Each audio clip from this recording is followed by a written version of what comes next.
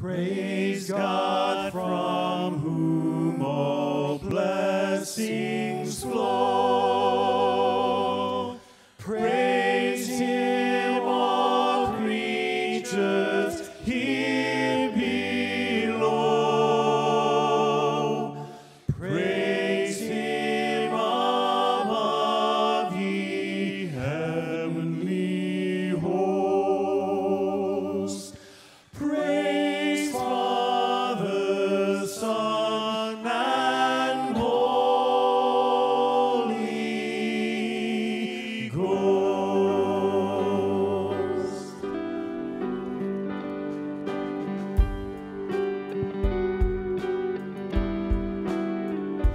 Let earth and heavenly saints proclaim the power and might of His great name. Let us exalt on bended knee. Praise God, the Holy Trinity. Stand with us and sing. Praise God, praise God, praise God who saved my soul. Praise God, praise God, praise God from whom all blessings flow.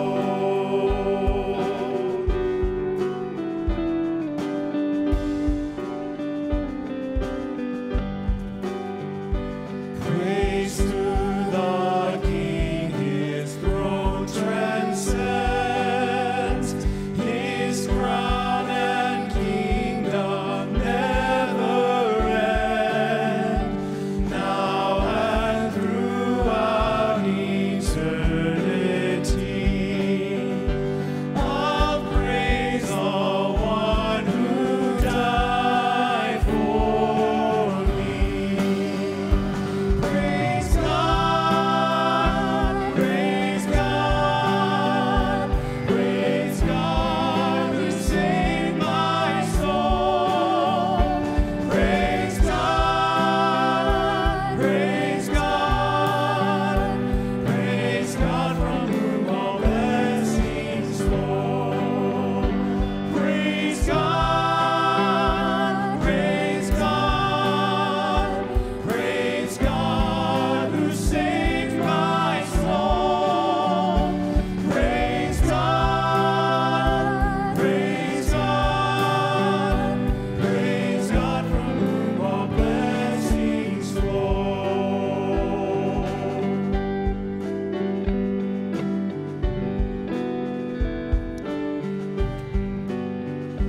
Praise God from whom all blessings flow.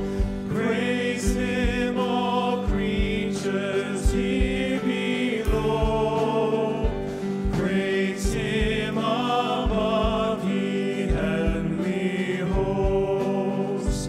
Praise Father, Son, and Holy Ghost.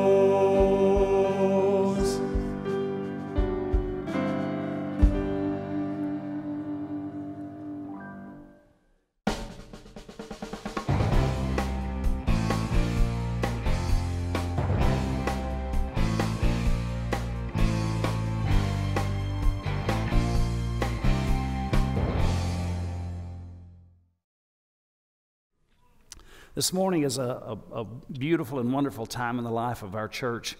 We hopefully have the opportunity and the privilege to do this a couple of times a year, where we actually invite families who have children that they want to bring in dedication to the Lord before this church family and before God.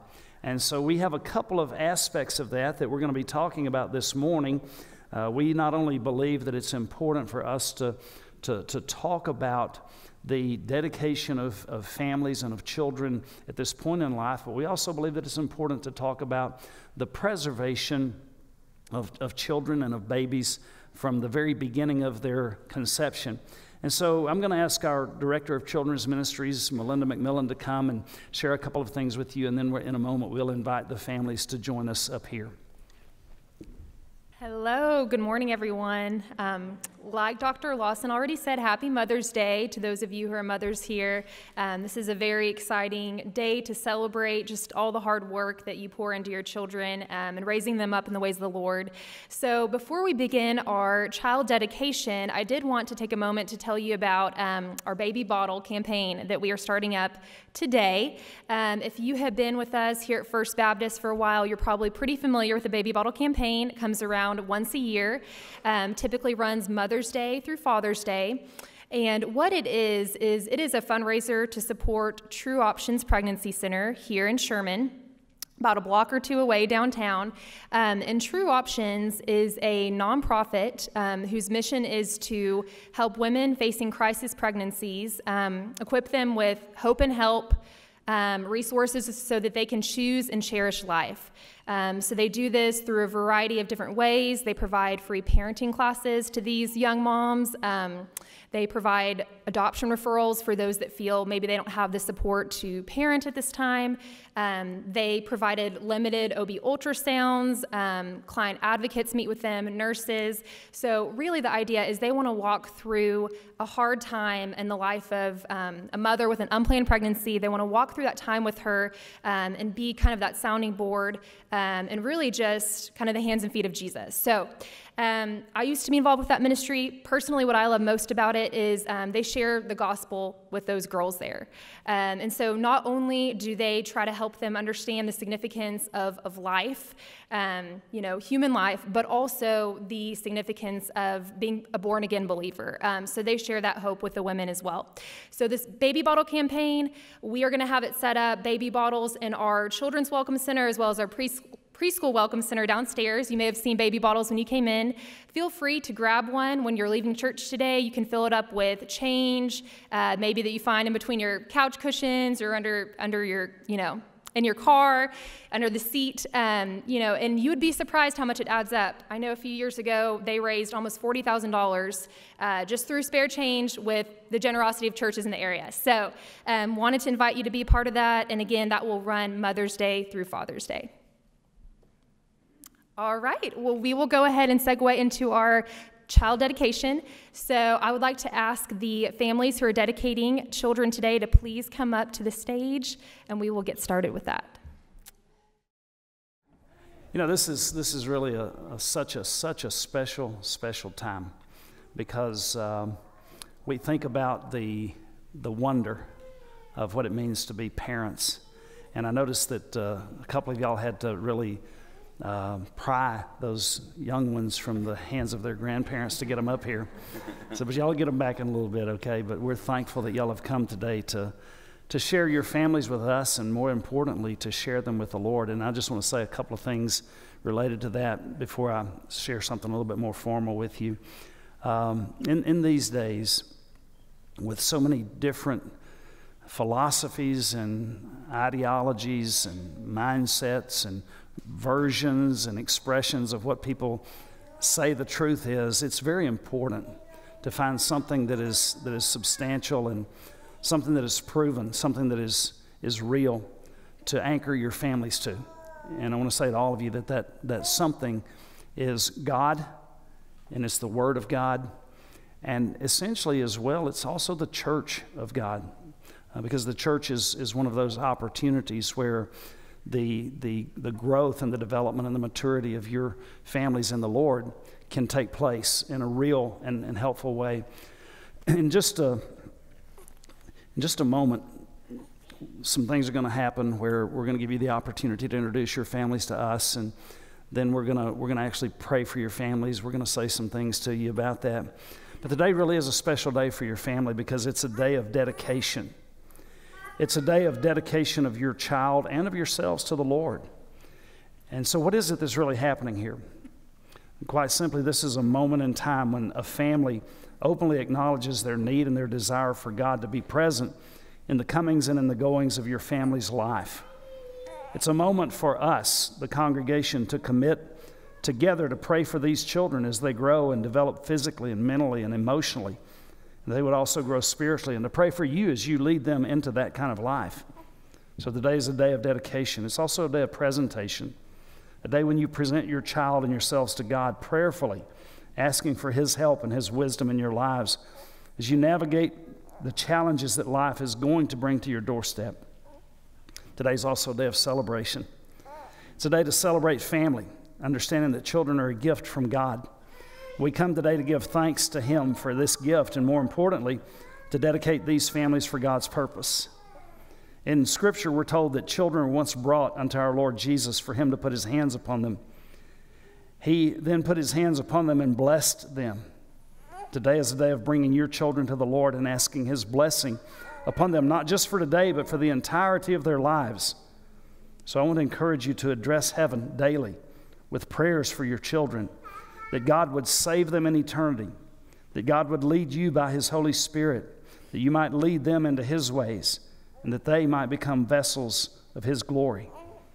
And as you pray for your children, may there be many days when you not only pray for them, but pray with them, teaching them to commune with God, to walk with God, to seek God in their own hearts. And may the God of all grace and strength strengthen you for and in this amazing task and holy privilege of parenting. In just a few moments, as we introduce your children, we're going to place in your hands a small Bible for your children. This Bible is not just a book, it is the Word of God. And I would pray that they would be far more familiar with that book than any other book they'll ever read.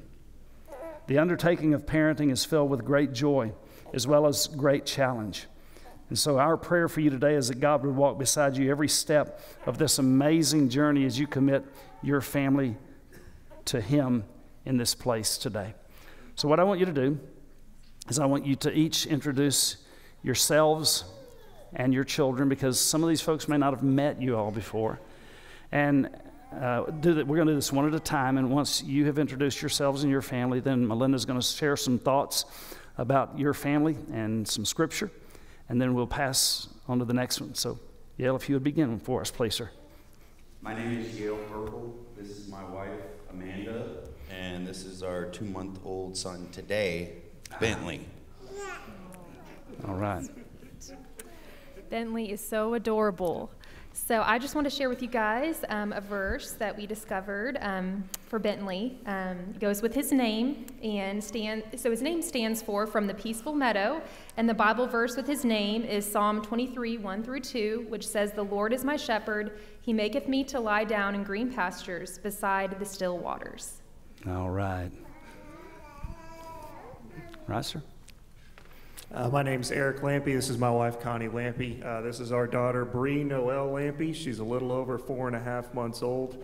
We got mom and sister out in the audience. Y'all probably know Graham, Brenda Lampy, Dominic Lampy, Grandpa up in the booth up there.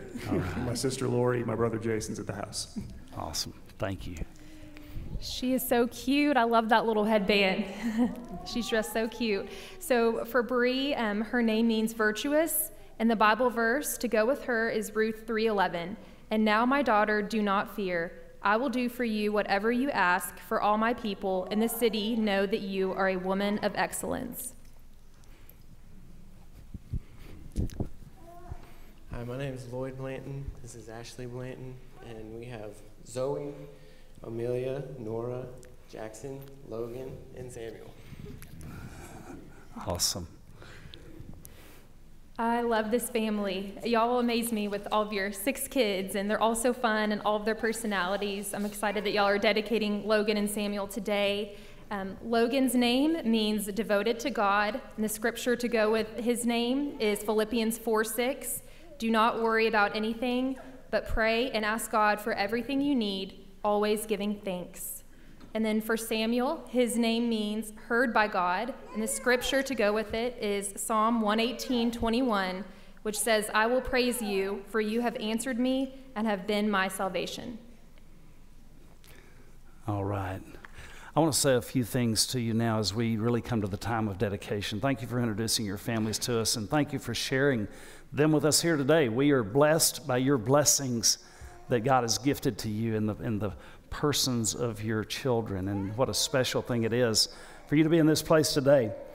The time before us is really deeply symbolic, but I want you to understand that it is only symbolic. The events of this day are not sacramental in the sense of being able to bring salvation to your children. Prayerfully, that will come as you pursue God's plan for parenting. If there's no follow-through, then all of this will be to no avail. If the symbolism of this day translates into action that is taken throughout your lifetimes, you will have invested well in the process of parenting.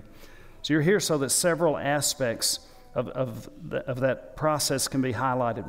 First, I want you all to understand that your children really are a gift from God. They were His before they were yours. God Himself has created them and has given life to them.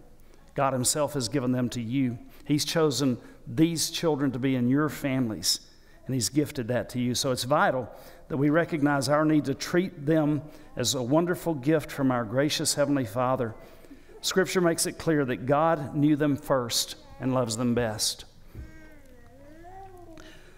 So your children are indeed a special gift from God, and I charge you today to love them well and to lead them well. Understand that your children will grow to need Jesus in their lives.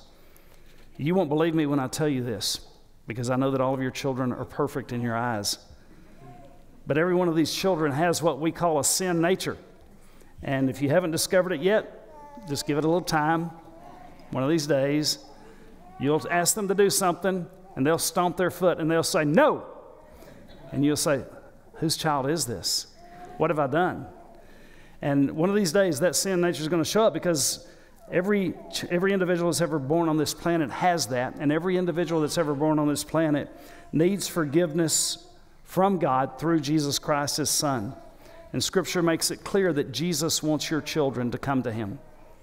So understand the vital part that you will play in helping your children discover God's love and forgiveness and lead them well in that direction. Also understand that your children are a work in progress. They are filled with potential. Their story is yet unwritten. Their positions are unestablished. As their parents, you'll have the greatest influence in these formative years to shape them, to mold them, to help them develop in their perspectives of life and its meaning and purpose.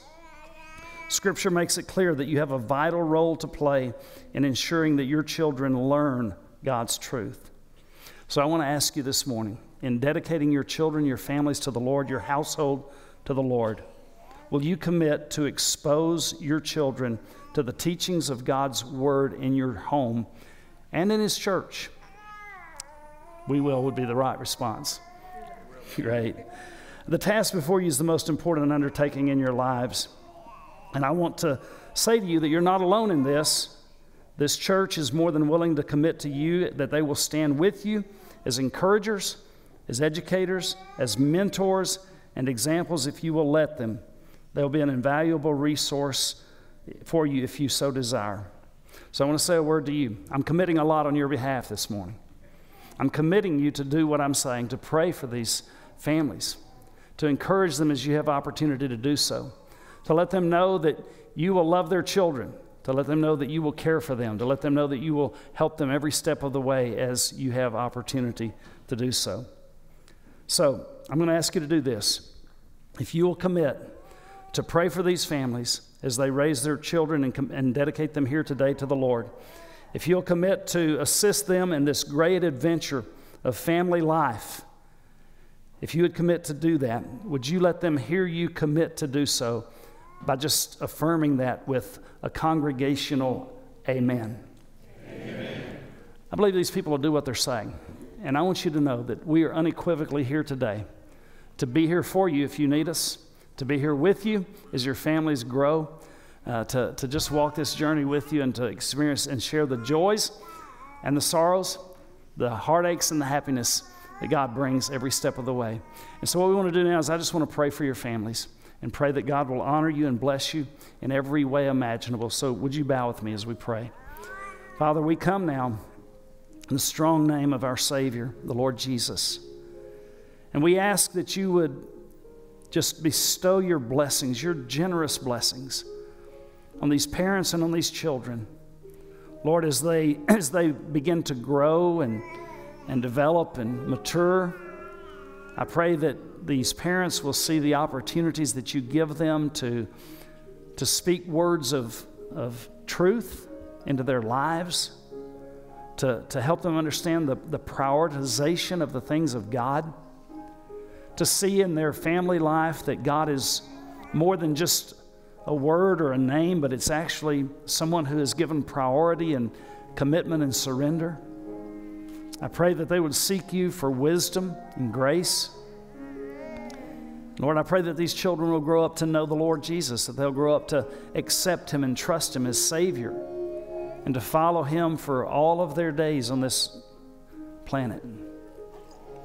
Father, what a treasure it is to be entrusted with the lives of young, beautiful babies, children, to nurture, to care for, to hold.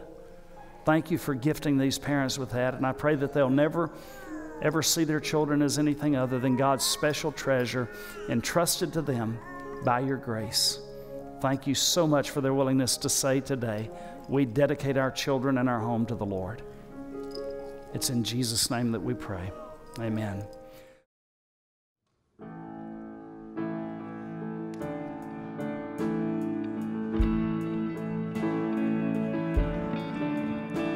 Oh, I've heard 1,000 stories of what they think you're like, but I've heard the tender whisper of love in the dead of night, and you tell me that you're pleased and that I'm never alone. You're a good, good Father. It's who you are. It's who you are. It's who you are, and I'm loved by you. It's who I am. It's who I am. It's who I am. Oh, and I've seen many searching for answers far and wide, but I know that we're all searching for answers. Only you provide, 'cause you know just what we need before we say a word. You're a good, good Father. It's who you are. It's who you are. It's who you are, and I'm loved by you. It's who I am. It's who I am. It's who I am, because you are perfect in all of your ways. You are perfect in all of your ways. You are perfect in all of your ways to us. You are perfect in all of your ways. You are perfect in all of your ways. You are perfect in all of your ways to us. Oh, this love so undeniable, I can hardly speak. Peace so unexplainable, I can hardly think as you call me. Deeper still as you call me. Deeper still as you call me. Deeper still into love, love. You're a good, good Father. It's who you are. It's who you are. It's who you are, and I'm loved by you. It's who I am. It's who I am. It's who I am. You're a good, good Father.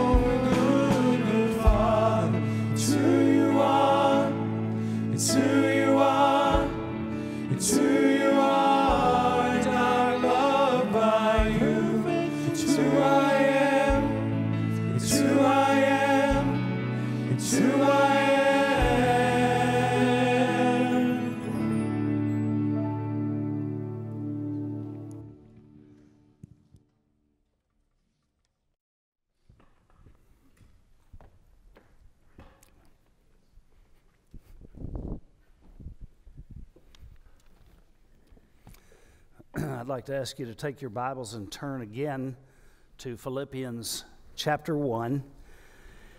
As we continue our examination of the model for a missional church, we're going to read verses 3 through 11 with no comprehension or conception of being able to cover all that's in those verses this morning, but they are a section that actually constitutes a prayer that Paul is praying for the Philippian believers. And as he prays for them, we learn some things from the way that he prays that'll be helpful to us as we understand what God wants his church to look like. So beginning in verse 3 of Philippians chapter 1, the scripture reads this way: I thank my God upon every remembrance of you, always in every prayer of mine, making request for you all with joy, for your fellowship in the gospel from the first day until now, being confident of this very thing, that he who has begun a good work in you will complete it until the day of Jesus Christ. Just as it is right for me to think this of you all, because I have you in my heart, inasmuch as both in my chains and in defense of the confirmation of the gospel, you all are partakers with me of grace. For God is my witness, how greatly I long for you all with the affection of Jesus Christ.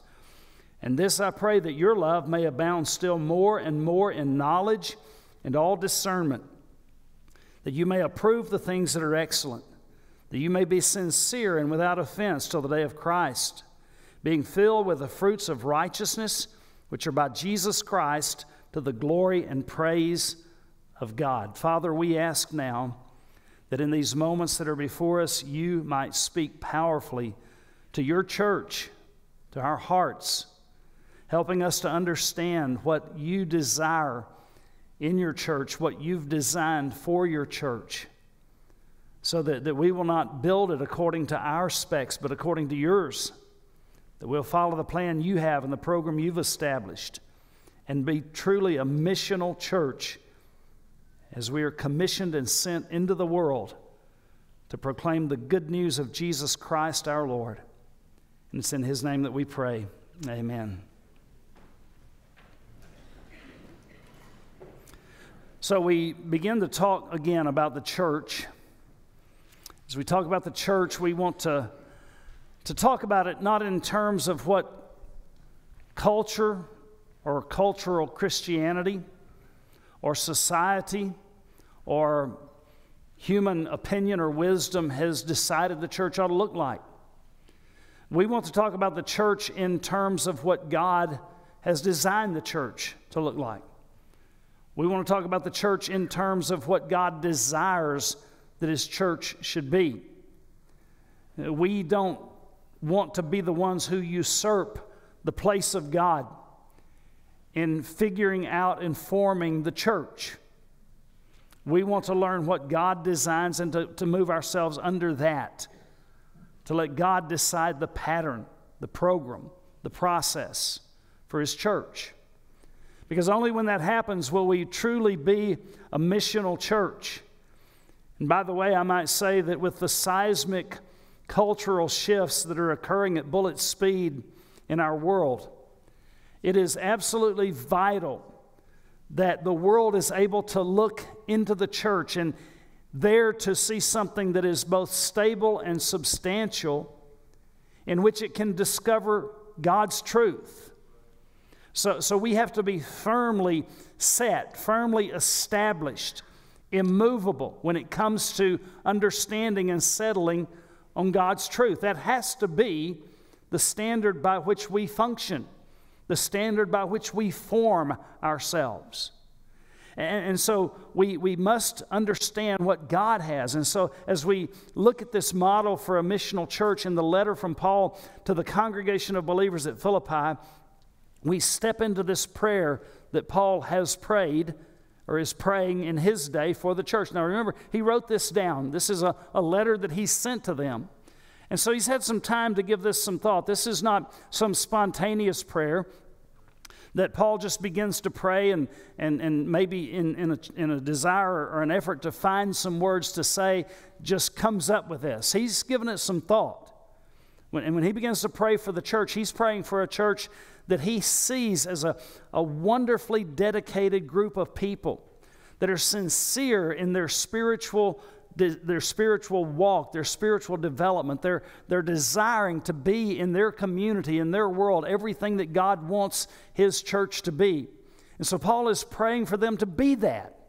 He's praying for them to be everything that God has desired and formed and fashioned the church and created it to be. That's what he wants. And so as he prays, this prayer becomes something of an extension of the model for a missional church.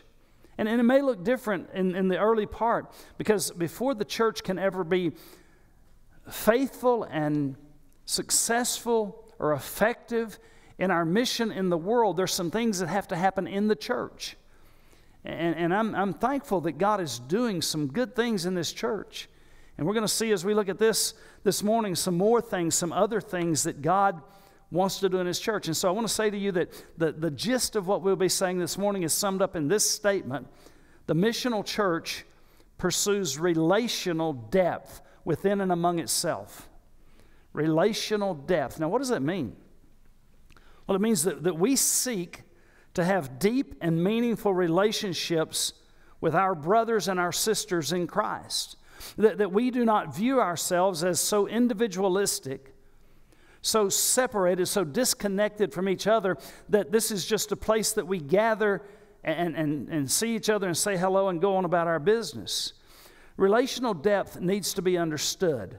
And there are three aspects of it that I want to share with you this morning that come right out of this prayer that Paul is praying for the church. And I would hope that we would strive, that we would give ourselves in great effort to see these kinds of things developing in our church, in our body, in our family of faith as we move forward to take up the mission that we've been called to accomplish. So Paul begins this way. He says, I thank my God upon every remembrance of you.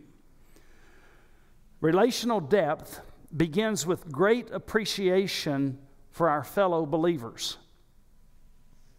To be a missional church, there has to be a sense of appreciation that we have for each other in our mission. As Paul begins to speak to this church, he uses these words about them: I thank my God. Now, whenever Paul begins to pray for those that he shares community with, that he shares mission with, that he shares faith with, his prayer is not aloof. It's not distant. It's not something that is impersonal. It's not something that is trite. It's not something that is distant or distracted or insincere. Rather, for Paul, as he begins to think about these believers from Philippi, his expression is filled with gratitude. And he says, I thank my God upon every single remembrance of you. Now, we've got to understand something here. That whenever we begin to remember those that we do life with, that included in those memories are some things that are good, and then there are other things, right? I mean, there's not any one of us that can do life with everyone else around us for an extended period of time and not do something that causes other people around us to step back and to say, I wish he hadn't done that. In fact, if most of us had $100 for every time that somebody else had said that about us, we'd be in pretty good shape, because most of us have done plenty that people say about us, I wish he hadn't done that. So Paul says, however, every time I think about you, and he's going to mention some things later in this letter that are not flattering things, but he says, every remembrance that I have, every time that you come to my mind, I am giving gratitude to God on behalf of you. What is it that causes Paul to be able to do this? What is it that would cause us to be able to extend gratitude to God for every member upon every remembrance that we have? The first thing I think that would contribute to that is the content of our hearts.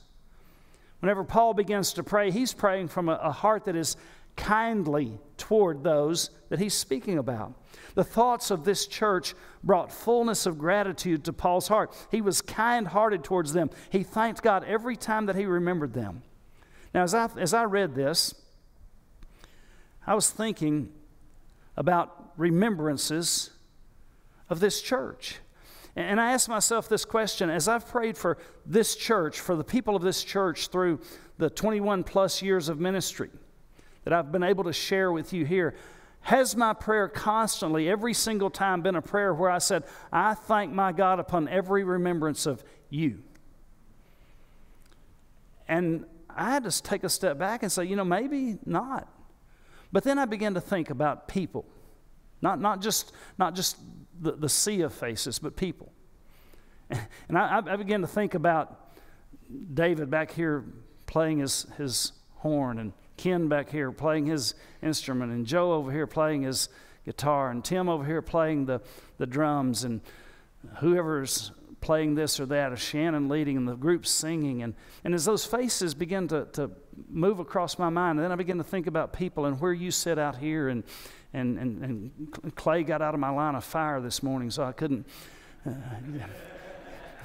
I see you.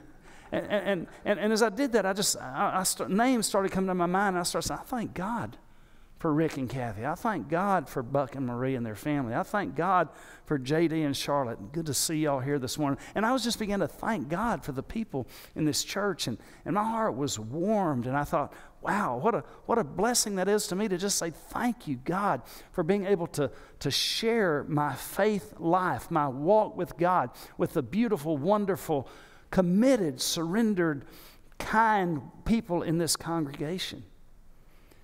And I'm going to tell you, it just changes everything about you when you begin to do that. Listen, if you've got some sort of a disconnect or a distance, or maybe you feel separated, or maybe you're not totally plugged in, and you think, man, I just don't know that this is a place I belong. Just start thanking God for the people around you. You watch what happens. You watch what happens. Move away from the critical spirit. Move away from the eye that's always looking for something to be a little bit upset about or discontent about, and just start saying, thank you. Thank you for these people that I'm able to share my church life with, my Christian faith, my walk, my study of God's Word. Thank you, God, for every one of them. See, for Paul, when he began to think about these people, the first thoughts that come to his mind were not thoughts of criticism or harshness or discontentment. Paul was excited about them. So the content of his heart was important for the mission of that church. The content of my heart is important for us as we move forward in the mission of this church. The way that I think about those that I am on mission with is important, it's critical. So build relationships. The second factor in this is not just the content of the heart, but the conduct of the people.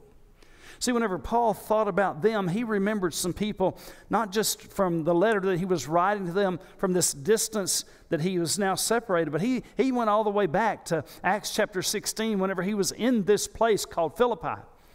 Now, if you're a Bible student, you will remember that Acts chapter 16 is a very interesting and even exciting story in the life of the early church, because in that story what happens is that Paul and Silas make their way to this place called Philippi, and they don't know anybody there. They don't know who's a believer or who's not. They don't know if there are any believers there. And so they come on this lady whose name is Lydia. And they begin to speak to her about the things of God. And Lydia, of all things, whenever somebody shares the gospel with her, she receives Christ. Just so you know, it does work. Share the gospel. Somebody somewhere someday will receive Christ. It does work. And so she received Christ. Not only did she receive Christ, but Lydia clearly had the gift of hospitality, because she told them, she says, I want you to come to stay at my place. And she made a place for them to stay. And if you remember the story as it unfolds, they began to share and to minister in that community. They began to talk to people about the things of God. And poor Paul and poor Silas, they just couldn't seem to stay out of jail. You remember the story? They got thrown into the jail there. And they don't know how to act in jail because they're not criminals. So what do? They start praising God and singing hymns at midnight. And the prison doors fling open. And you remember the story of the Philippian jailer who comes and he's about to kill himself because he knows that he's going to be held accountable for all these prisoners. And Paul says to him, don't do yourself any harm. We're all here. And he asks that question, what must I do to be saved? And Paul says, believe on the Lord Jesus Christ, and you and all of your house can be saved right here, right now. These are the memories that come flooding into Paul's mind when he thinks about Philippi and thinks about his beginning there and the story of the formation of that church. And he thinks about these good people And so these people were the kinds of people that he was remembering. They were authentic, committed people. And as he begins to speak to them further in this letter, he will commend them over and over and over again for things like their generosity, their kindness, their gentleness, their hospitality, all these wonderful things. So in Paul's life, you can see that there is clearly an internal connection that is both intimate and deep with this congregation. And that's the mark of their missionality. They're a missional church because they're together in this thing. They realize that they are called to connect their lives with each other in a common purpose and a common mission and ministry of moving the gospel forward in the world. So there's this great appreciation for fellow believers. Secondly, there's not only great appreciation, but there's also great consideration for these fellow believers. Paul says, as he prays for them, as he thanks God upon every remembrance, then he says, always in every prayer of mine, making request for you with all joy. Making request for you with all joy. Now, one of the key words in verse number 4 is the first word, the word always. Paul says, I don't just pray for you and forget it. He says, there's a constancy in my prayers for you. I pray for you constantly. And the word that he uses here is the Greek word desis, which is the word that speaks about a petitionary prayer or making requests, just like it's translated here. So what Paul is saying is this. He's saying, when I pray, and I pray for you, I'm asking God to do something special on your behalf. I am thinking about you and what God can do in your life, through your life, how God can pour His favor and His blessing out upon you. Paul says, I am making petition for you before the very throne of God. I'm asking God to do incredible things in your life. I'm asking God to do incredible things in your family of faith. I'm asking God to do incredible things as He pours His gospel out through you to the lost world of the Philippians around you. I'm asking God to use you. And so he's asking God on their behalf to do special things, wonderful things, to elevate them as a church in their community. And not only is he demonstrating and exercising constancy in prayer toward them, but he also says, I'm doing this with all joy. In other words, when God's blessing is evident upon the lives of his fellow believers, he celebrates God's blessing with them. So there's a constancy in prayer that whenever God answers those prayers, there's a celebration of what God has done on their behalf. That word joy is actually a hallmark of this epistle, this letter that Paul writes. In fact, it's been called an epistle, the epistle of joy, by many, many commentators. So what Paul is saying about them is whenever I think about you and I see your service, I see your demeanor, I see the way that you are, it brings joy to my heart. And I'm glad that God is blessing you, and I'm glad that God is blessing through you. For Paul, it was exciting to see God's work in and through the lives of his fellow believers. And he said, I'm going to celebrate that. And whenever God begins to bless the efforts of those that we do church with, whenever someone tells us, I was praying the other day and God just answered that prayer, and I could see that it was a clear and overt answer to prayer, whatever it might have been. We just want to say, praise God. I'm grateful for what God has done in your life. Or if someone says, I was sharing my faith the other day, and I was telling somebody about Jesus, and this person opened their heart to Christ and received Jesus in their heart, we celebrate that with them. Whenever God's blessing and God's favor begins to be evident in the lives of those that we serve God alongside, we celebrate that. That's what church life ought to look like. We celebrate together with joy the victories and the blessings and the favor of God as He pours it out in our midst. And that's what Paul is saying. I'm praying for God to bless you, and when He does, we're going to rejoice together that He's done so. That's the way the church ought to be. So you have this great consideration for fellow believers. You have this great appreciation for fellow believers. But not only that, you also see in Paul's prayer that there's a great cooperation with fellow believers. See, this is where it moves beyond sort of the conceptual or the verbal into the act, into the work. Paul speaks about their kingdom awareness. Look at what he says in verse number 5. For your fellowship in the gospel. That word fellowship is a strong word. It's a wonderful word in the New Testament. It's that Greek word that would be pronounced koinonia. And in fact, what happens is that the New Testament is written in a style of Greek that's called Koine Greek. And that basically means common. It doesn't mean common in the sense of mundane or trite or poor or anything like that. What it means is that it's what everybody holds in common.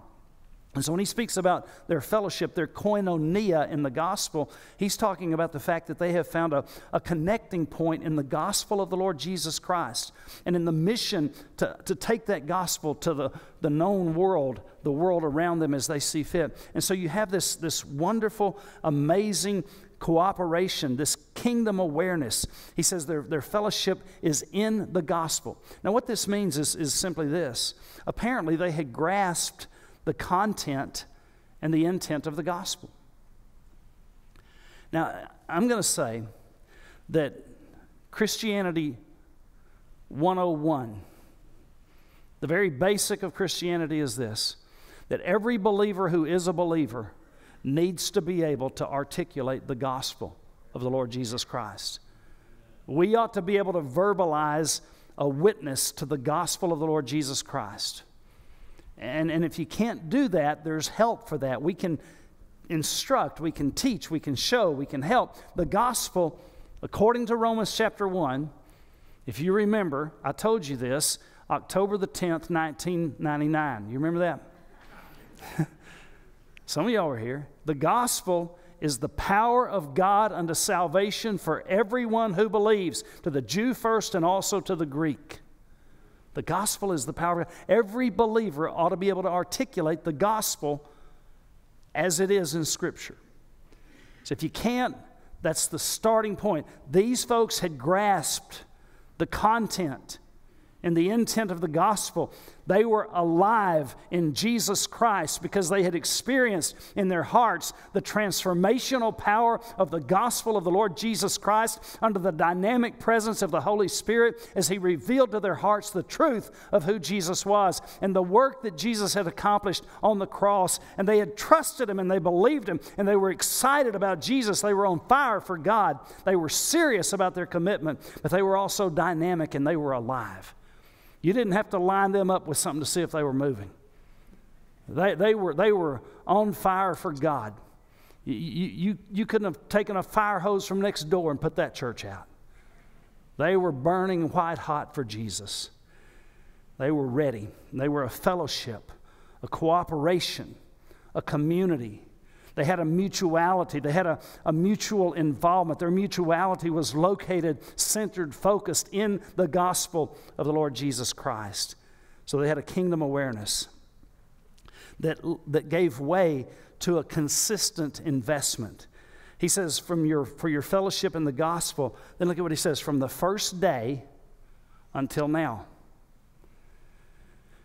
He doesn't indicate any skips in that, does he?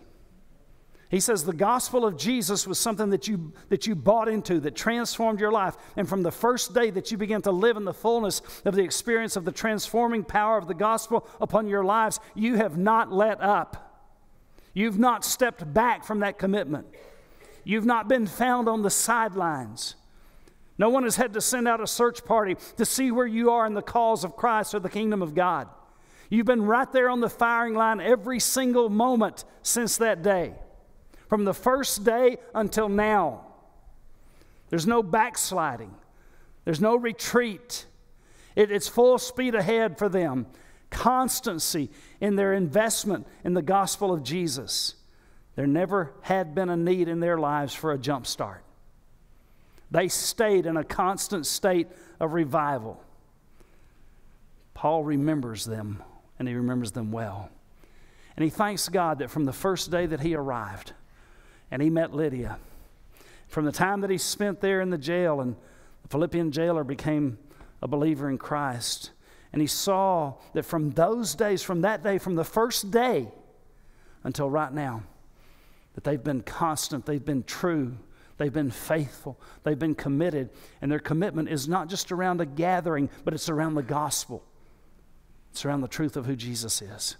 And what He can do whenever His power comes to bear on a life that is lost in sin, that has no purpose, no meaning, no hope in eternity apart from Jesus. So Paul prays for them. And in these first 3 verses of that prayer, we see that he has a heart for these people that gives way to expressing openly the love and commitment that he feels like he shares with them. And he's describing the depth of connection of a missional church. But I want to tell you something about this. I told you whenever we started that the missional church pursues relational depth. Now I want to close with this in a moment. Pursuing relational depth requires effort. It's not something that just happens because you happen to be in the same building, the same room. It requires effort.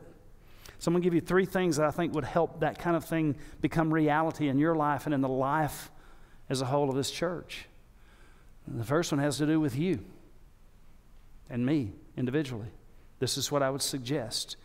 Become the fellow believer that others will appreciate. Work on yourself. So what do I need to do to become the kind of believer, the kind of follower of Christ that people around me would say, man, I appreciate so much their heart for God? What would it take? Look at your life. Let God, through the power of His Holy Spirit and interaction with His Word, help you examine your life. And just adjust until you become the kind of believer. Now, some of you, that may not be hard, because some of you, I can just say about you that you're just wonderful in your commitment to the things of God. Others might need to ramp it up a little bit to say, you know, I want to be that person and I want to give myself to that cause. Secondly, pray for the blessing of God to settle on other believers. You pray for those around you that God would use them in a mighty way to further His kingdom, to forward His gospel, to make His name famous, to give magnification to the person and the work of the Lord Jesus Christ, to pour the gospel out of their very soul, their very being, to become excited and alive in Christ to the point where there's just this fire of God that burns in their hearts. Pray for the blessing of God to settle on other believers, and then celebrate when that happens. Third, recognize the power of deep relationships in advancing the kingdom of God.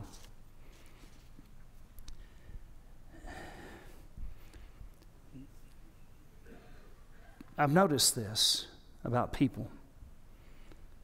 They want to be included. People want to be included. They want to be in a group. They want to be in a club. And some people will pay a lot of money or endure a lot of, ritual or ceremonial requirements to be a part of a civic club, a social club. People will put on airs to be included in certain groups. People want to be included. But I want to say to you this morning that the most important group that you will ever identify with and connect with and invest in is the body of Christ. It just is. There you will find people who are hopefully centered on the same gospel you are, who are willing to pray for God's blessing and favor to rest upon your life, who are trying to be the kind of believer that you would appreciate and love, and who will reach towards you with encouragement and grace and love to see you succeed and to be a part of this amazing endeavor of being a missional church. This is what God's called us to. For this we've been called into creation. For this we've been called into existence. For this the church exists. We don't exist just to gather in a central location on a Sunday morning. We don't exist just to gather in smaller groups and study the Bible. Those things are all beneficial and great and wonderful, but we exist to be on mission with God, to proclaim the gospel of the Lord Jesus Christ to all the earth until He comes again. And in His Word, He says, this gospel of the kingdom will be proclaimed in all the earth, and then the end will come. So we have a goal, we have a role, we have a mission, we have a ministry, and that's what it looks like. I want us to be a missional church in every sense of the word, and I know you do too. I think the one of the basic building blocks of that is for us to have and develop and extend effort to have deep and meaningful relationships with each other. Now, for some of you, that might mean that you need to take a step back from some attitude that you've had about some other believer in this congregation or beyond it. It might mean that you need to ask God to forgive you for a critical eye. It might mean that you need to ask someone to forgive you, to make your relationship right with somebody that you've been at odds with. Deep relationships take effort. Are you willing to extend that effort this morning? Well, let me tell you something. The most important relationship, the one that matters more than any other, and the one that needs to be the deepest relationship in your life, is your relationship with Jesus Christ. And if you're here today and that relationship is not strong and deep and vital and vibrant, then maybe you need to do some business with Him today. Maybe today you need to bring your life in all of its parts and all of its pieces back to Him and to say, Lord, I want you to be at the center of who I am. I surrender my life in a fresh way to you. Maybe you're here this morning and you've never committed your life to Christ. You've never been saved. You've never had your sin forgiven because you've never bowed your heart, your life before the Lord and said, I need Jesus to be the forgiver of my sins. And I want to trust you, Lord, as my Savior. And today you need to take care of that. You need that to happen in your life. Today I'm inviting you to Christ. I'm asking you to trust Him, to believe Him in His Word, and to give your heart and your life to Him, to allow Him to forgive you for your sins, and to bring to your life a right relationship with God and a connection with all of this family of faith. Maybe today you just need to be saved. I'm going to ask you all to bow your heads, please. In just a moment, we're going to have some music playing, and I'm going to pray, and I'm going to ask you to stand in a moment. And when I do, I'm going to ask you just to prayerfully consider what God might be asking of you or what God might be saying to you here today.